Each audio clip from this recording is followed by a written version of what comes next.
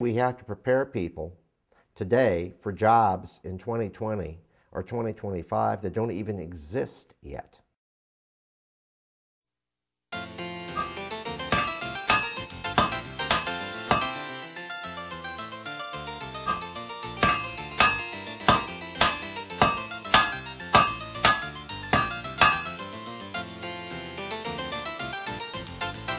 Manufacturing is there to provide the goods and services that society requires for its everyday sustainment.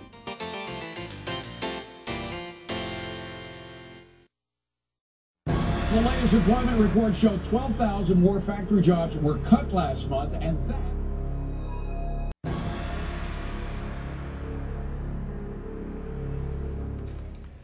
The paper industry that began here in 1895 is responsible for defining Port Edwards.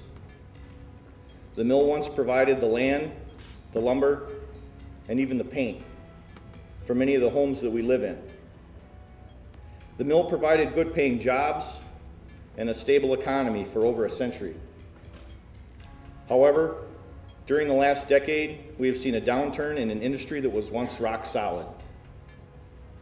Now, after 112 years of paper making here, it has been announced that the paper production in Port Edwards will end in a few short months. Overnight, this community has changed. We're worried and wonder what the future brings. Manufacturing in the U.S. and certainly in northern Wisconsin is not dead at all. New challenges, certainly new challenges to be innovative. We can't compete just on low-cost labor. That's not our market anymore. That belongs to to Southeast Asia and Africa and places like that. That's where low-cost labor is. But if we want to be innovative, if we want to come up with new creative products, if we want to create some skilled workers, train some skilled workers in skills that perhaps we can't find elsewhere in the world, then we'll be as competitive as anybody. It's just that we have to go about it in different ways. No, we do need a manufacturing base. We need to overhaul it. We should not be making cars that you can make cheaper in China. We should be making... We shouldn't drive the jobs away. We should try and keep the capital here by having this be a destination resort for capital. I think we're at that point in history where the business of tomorrow is not necessarily going to be the business that we had yesterday. And to that end, what we need to do is have a mentality of change. The politicians, the demagogues who wish to blame a particular group, whether they are the business people they want to blame, or the new immigrant, or their different ethnic groups, or their parents in general, or their unions.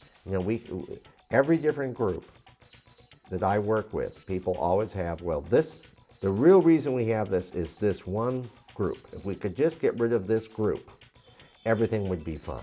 Well, one of the challenges that manufacturers have is creating the new employee, the employee with the skills of the future, the skills even today to deal with high technology and the problems and challenges that lie ahead. And it's also a challenge for companies to find a diverse employee base, because no longer are you going to be able to rely on those same old middle-aged white guys to do your business. There are not enough of them around. There are not enough skills that they have. And besides that, they don't understand the diverse network of suppliers, the diverse network of customers that we have out there.